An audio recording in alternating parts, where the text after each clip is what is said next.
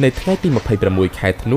2018នេះកញ្ញាទេពបុព្រឹកបានប្តឹងទាមទារសំណងចំនួន$10,000ក្រោយកើតហេតុកាលពីយប់មិញដោយមានបុរសម្នាក់បានជះស្រាបៀរនិងយកកំប៉ុងស្រាបៀរគប់លើរូបនាងខណៈកំពុងសម្ដែងនៅហាងផាត់ស៊ីឈ្មោះថាសមុទ្ររឿងរ៉ាវនេះបានធ្វើឲ្យមហាជនក៏ដូចជាសិល្បករជាច្រើនអំពាវនាវស្វែងរកយុត្តិធម៌សម្រាប់តារាស្រីរូបនេះក្នុងនោះមន្ត្រីក្រសួងកិច្ចការនារីក៏បានគាំទ្រនៅការអំពាវនាវនេះខណៈដែលមន្ត្រីក្រសួងវប្បធម៌ចាត់ទុកករណីនេះថាមានអង្គហេតុតូចតាមបទសម្ភាសន៍ជាមួយនឹងសារព័ត៌មាន Fresh News កញ្ញាទេពបុព្រឹកបានសម្រេចប្តឹងទាមទារសំណងចំនួន$10,000ដោយថវិកានេះនឹងបរិច្ចាគទៅមន្ទីរពេទ្យគន្ធបុប្ផាក៏ដូចជាជូនដល់សិល្បករដែលត្រូវការជំនួយជាដើមចាប់រឿងនឹងចប់ប៉ុន្តែគឺគេអត់ព្រមទេគេបដោះគ្នាចេញទៅអស់ហើយអញ្ចឹងនៅក្នុងថ្ងៃនេះគឺខ្ញុំសូមប្តឹងទារសំណង$10,000សម្រាប់ជំងឺចិត្តខ្ញុំហ្នឹងហើយតែ$10,000នេះអ្នកឯងចាំឲ្យច្បាស់ណាខ្ញុំយកមកខ្ញុំយកទៅបរិច្ចាគឲ្យមន្ទីរពេទ្យគន្ធបុប្ផាខ្លះឬក៏មណ្ឌលចាស់ជរាឬក៏កន្លែងណាដែលសិល្បករចាស់ដែលគាត់ឥឡូវហ្នឹងគាត់កំពុងតែឈឺគាត់មិនមានការងារធ្វើអីអញ្ចឹង$10,000នេះខ្ញុំអត់ប៉ះពាល់លុយអ្នកឯងទេខ្ញុំយកមកបរិច្ចាគអញ្ចឹង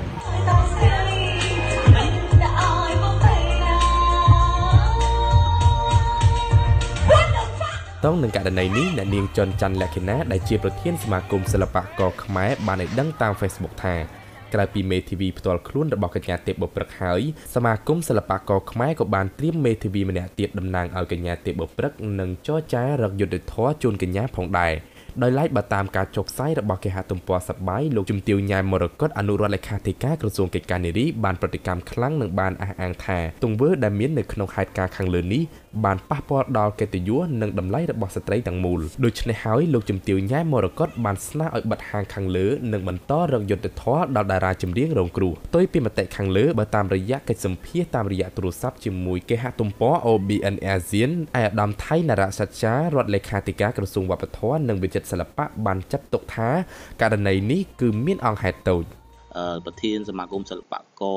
រកញ្ញាស្រីចន់ច័ន្ទលក្ខណានិងសិល្បករផ្សេងទៀតបានផ្ទុះកំហឹងយ៉ាងច្រើននៅលើពេលដែលករណីនេះកើតឡើងចំពោះទេពបុព្រឹកខ្ញុំមិនចង់ឲ្យរឿងរ៉ាវទាំងអស់វាវែងទេបាទខ្ញុំមើលទៅឃើញអង្គរឿងវាតូចបាទប៉ុន្តែការបំផោងទៅជាបណ្ណាក៏បានដែរបើយើងមានចេតនាបំផោងបាទលោកគ្រូប៉ុន្តែបើយើងចេះជួយរំលត់គ្នាព្រោះជួនកាលមនុស្សក៏មានវិបត្តិសារីដែរក្រោយអំពីការធ្វើអ្វីមួយខុសឆ្គងបាទលោកគ្រូអញ្ចឹងខ្ញុំឲ្យពាក្យមួយសម្រាប់ទាំងអស់គ្នាគិតថាស៊ូស្ដាយដែលមិនបានធ្វើប្រសើរជាងស្ដាយណាស់ដែលបានជាធ្វើជ្រុលជ្រោះខុសឆ្គងណាបាទលោកគ្រូអញ្ចឹងអាការដែលនាំគ្នាផ្លុំឲ្យឆេះ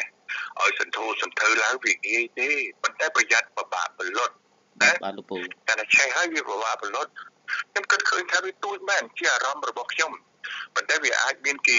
ថាឲ្យខ្ញុំគេស្ដីឲ្យខ្ញុំថារឿងបណ្ណានេះខ្លួនឯងមេម៉ែឪសិល្បៈក៏ដែរថាតូចអញ្ចឹងក៏មានដែរព្រោះយើងមិនអាចទុក comment ឬមិនអាចទុកភាពបញ្ចេញមតិរបស់នរណាមួយបានបាទលោកគ្រូពូយល់ថារងាប់វាល្អជាងពង្រីកវាបាទលោកគ្រូហើយបើយើងមើលអង្គរឿងវាមិនមែនធំរហូតដល់ដាក់នាំគ្នាពង្រីកដល់ដាក់ទូទាំងប្រទេសនោះដែរណាបាទគូបញ្ជាក់ថាកាលពីយប់ថ្ងៃទី25ខែធ្នូ2018ខណៈដែលកញ្ញាទេពបុព្រឹកបានចាប់ផ្ដើមច្រៀងបទចម្រៀងពេញនិយមរបស់នាងម៉ៃសង្សាមិនទាន់បានប្រមាណផងក៏មានបុរសពាក់អាវសមួយរូបបានយកស្រាបៀរជះនិងបានគប់លើតារាចម្រៀងរូបនោះភ្លាមនោះការច្រៀងក៏ត្រូវបានផ្អាកហើយកញ្ញាទេពបុព្រឹកក៏បានយកស្រាបៀរគប់ទៅវិញបន្ទាប់មកកញ្ញាក៏បាន live វីដេអូទាំងទឹកភ្នែកទាំងកណ្ដាលយប់ដើម្បីស្វែងរកយុត្តិធម៌ហើយក៏មានមហាជននិងសិល្បករជាច្រើនបានចែកបន្តនិងសរសេរជាមតិលើបណ្ដាញសង្គមសូមជួយ share រកយុត្តិធម៌ជូនទេពបុព្រឹកខណៈដែលបុរសដែលបង្កចំនួននោះបានចេញពីហាងដោយមិនទាន់មានការដោះស្រាយយកមកឈៀងទៅ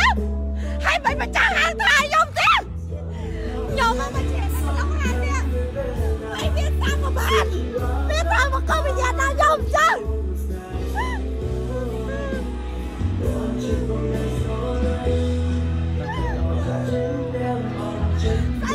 អីទៅបាយយ៉ាវាទៅអត់មានត្រូវសមតែប៉ុណ្្នឹងបានទេគាត់យកកំប៉ុងមីយ៉ាគប់ទេបាទម្ចាស់ហាង